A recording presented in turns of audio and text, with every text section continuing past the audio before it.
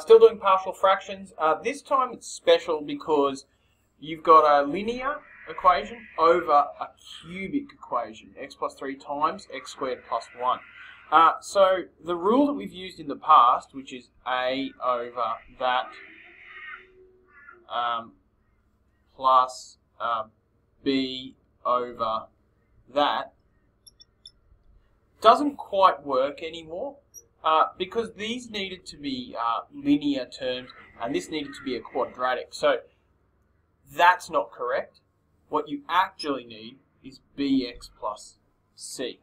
So when there's a cubic underneath, you're going to end up with a and then bx plus c as your next term.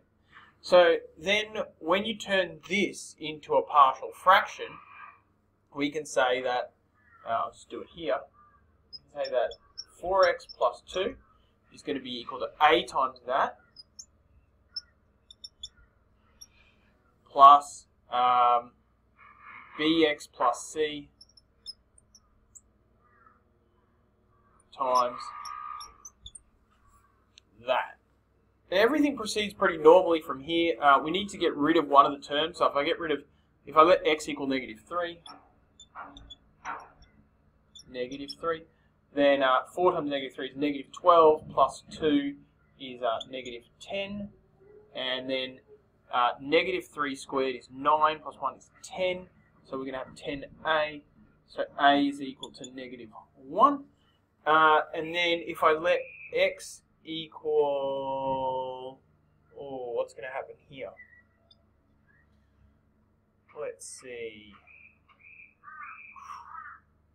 Alright, so we might need to let a equal negative 1 and figure out the other bits. Actually, having a look at it here, if we let x equal 0, if we let x equal 0, then the b will disappear. So I'm going to let x equal 0. Now 4 times 0 is 0 plus 2, so 2 is going to be on our left-hand side.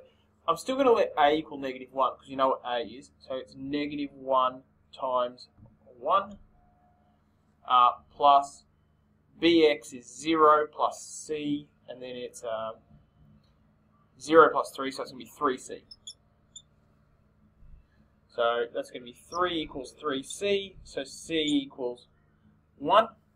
And then I should be able to put in some values for a and c, and then put in another value in for x, and I should be able to spit an answer out here.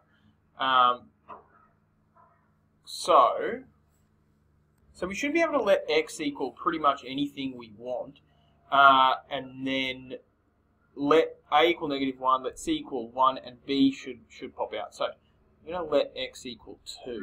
I could have let it equal 1 or 5 or whatever.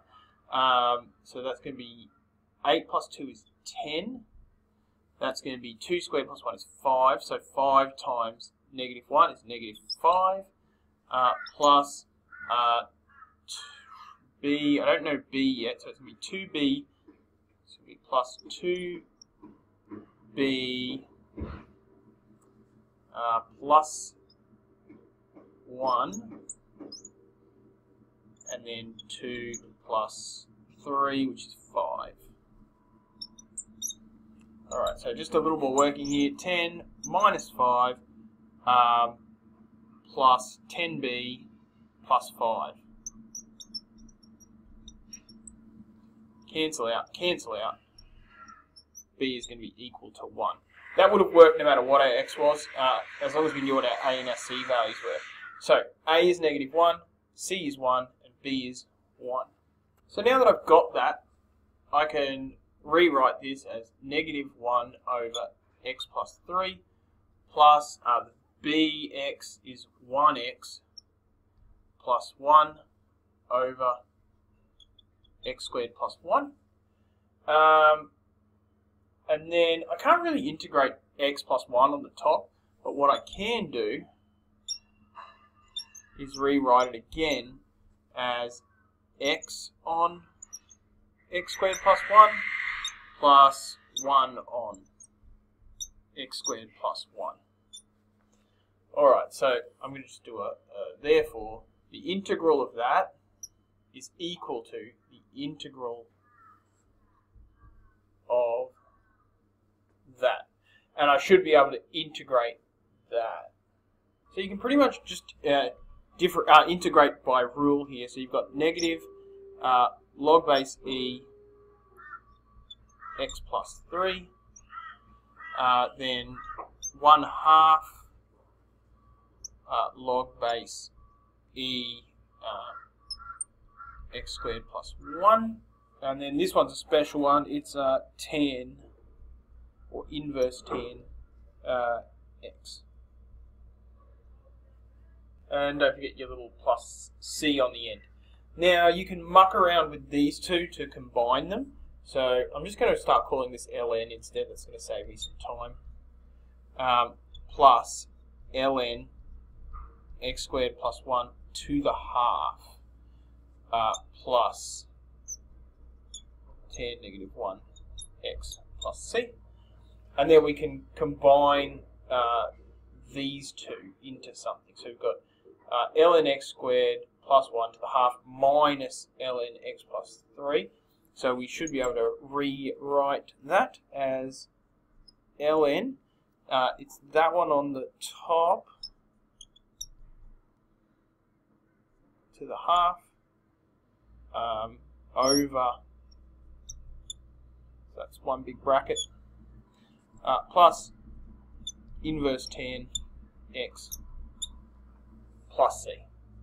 Alright, a little bit of work to do there. That's really the new piece of information. This stuff here are integration rules that you should have.